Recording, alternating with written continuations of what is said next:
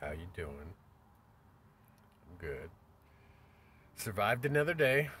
Yay.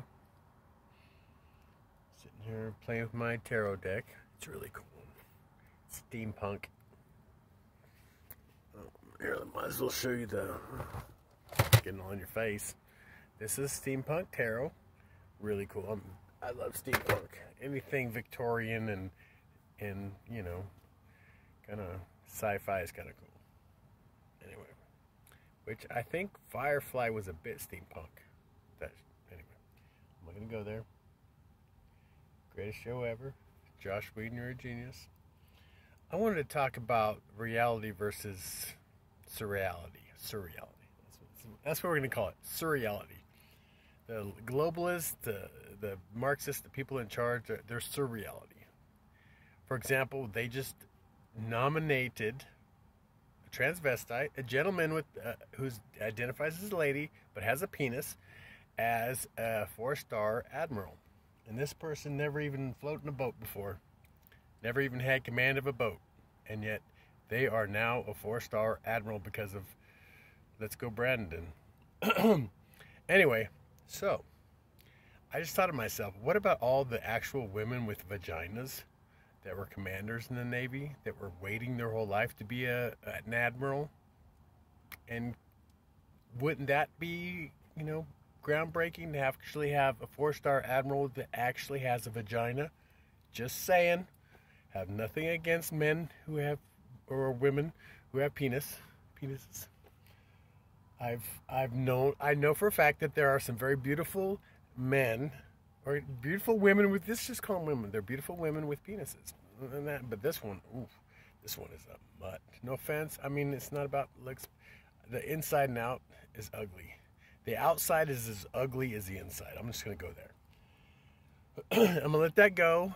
But that's just one example. A really great example of surreality is Let's Go Brandon.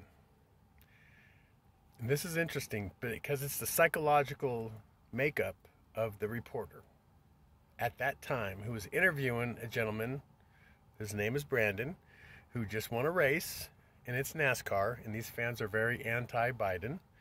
So what they decided to do in their chant was the F you Biden, which is apparently really popular now.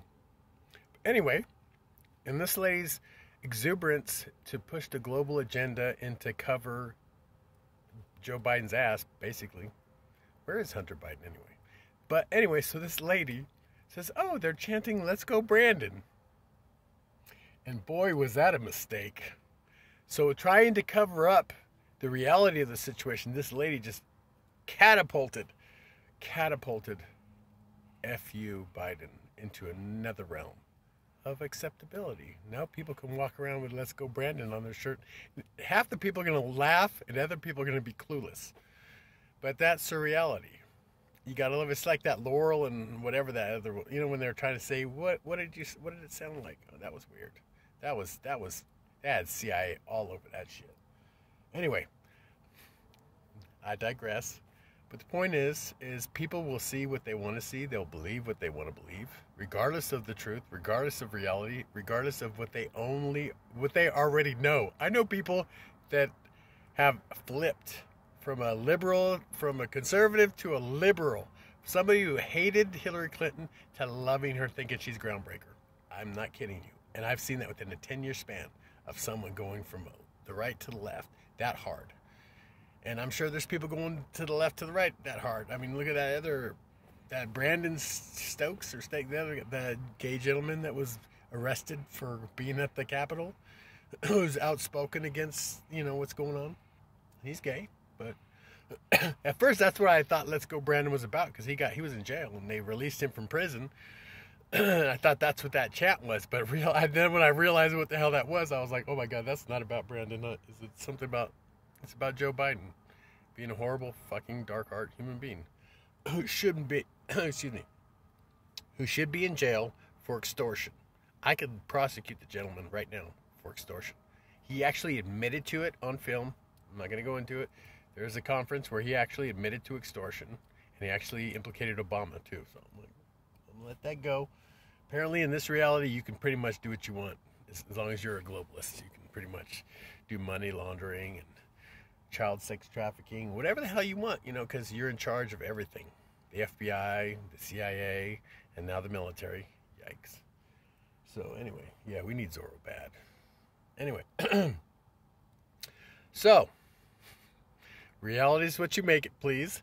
So try to be loving and thoughtful, and please be honest with yourself, first of all. If you know you're lying and you're full of shit, please be honest about it. If you know something is bullshit, please accept that it is, and don't try to promote it. Let's go, Brandon. Genius. Anyway, have a wonderful day. I love you. God loves you, and the universe loves you. And I want you to love yourself, because once you love yourself, you're not going to hear, let's go, Brandon. You're going to hear the truth. Have a wonderful day. Love and light. Give you a little slice of reality. Have a wonderful day.